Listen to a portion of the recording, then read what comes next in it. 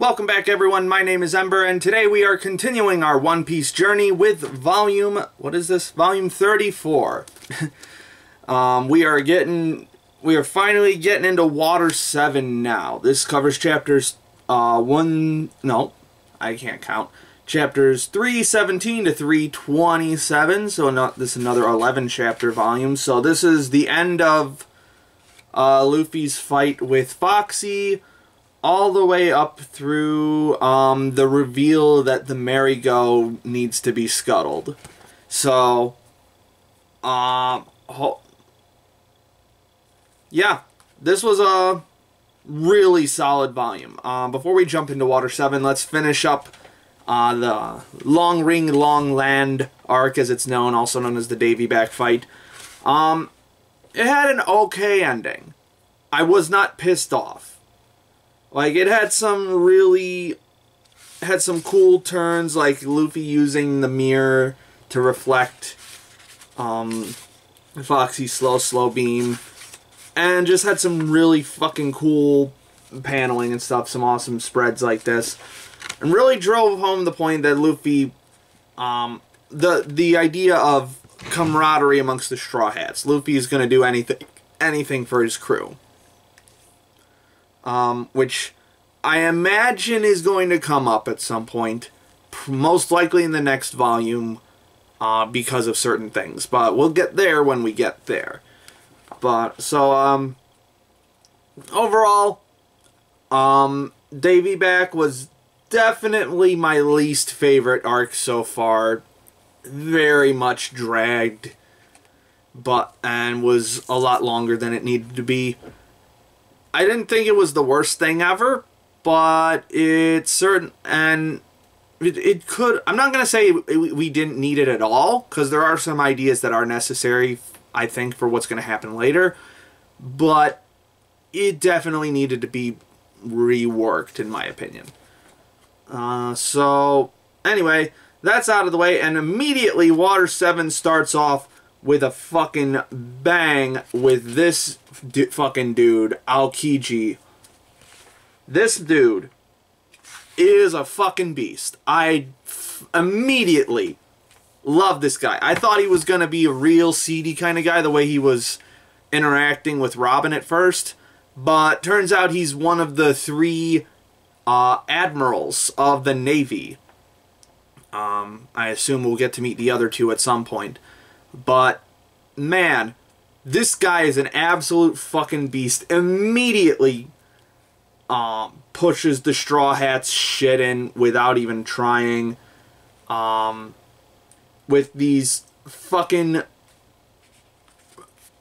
insane ice powers. Like, he completely puts Robin and Luffy on ice. Like, where is this spread?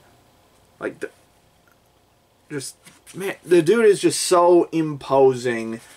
Really cool design. Now, not a design I would have expected for this kind of character, but he just looks so fucking cool. This ice time thing, just so...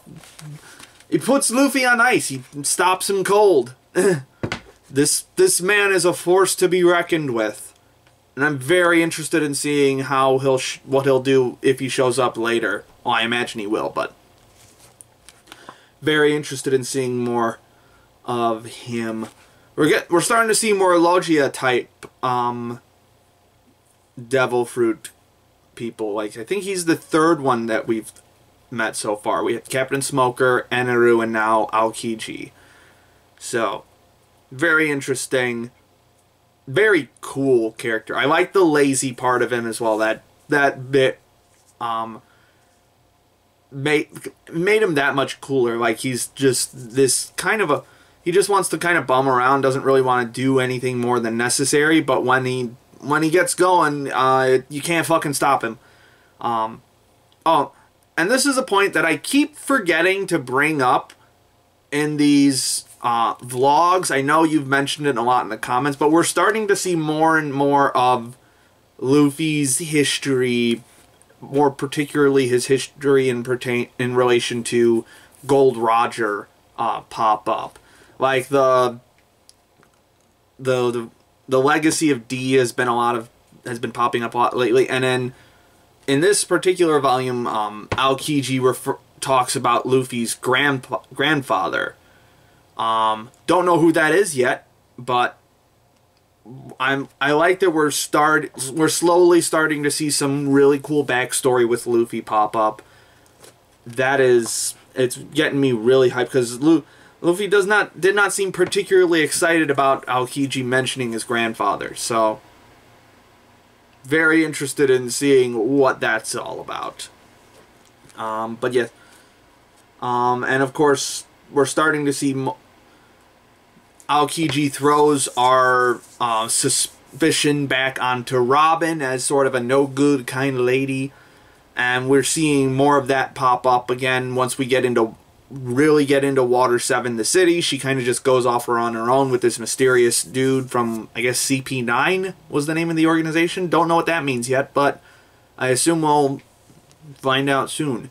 So, a lot of very duplicitous women in One Piece, I've noticed. That definitely seems to be a bit of a theme. Like, we had Nami to start with, and now Robin. Hopefully, Robin's story is just as good as Nami's, because Arlong Park is still my favorite arc of One Piece so far, so hopefully Robin's story lives up to the precedent that Nami's set. Yeah, I think I'm very excited in seeing where oh, and there's just so much cool shit that gets introduced in this volume. Like the fucking sea train. That's so fucking cool. A train where there's like just a little bit of track under the water, and we're getting a lot more mechanical in One Piece. And just fucking Water 7 as a city looks so cool. Let me find that fucking approaching shot again. Just some really cool this background spreads, just some landscape spreads. The inside of the where is it? The inside of the shipping yard looks so fucking cool. It's just this massive fucking place.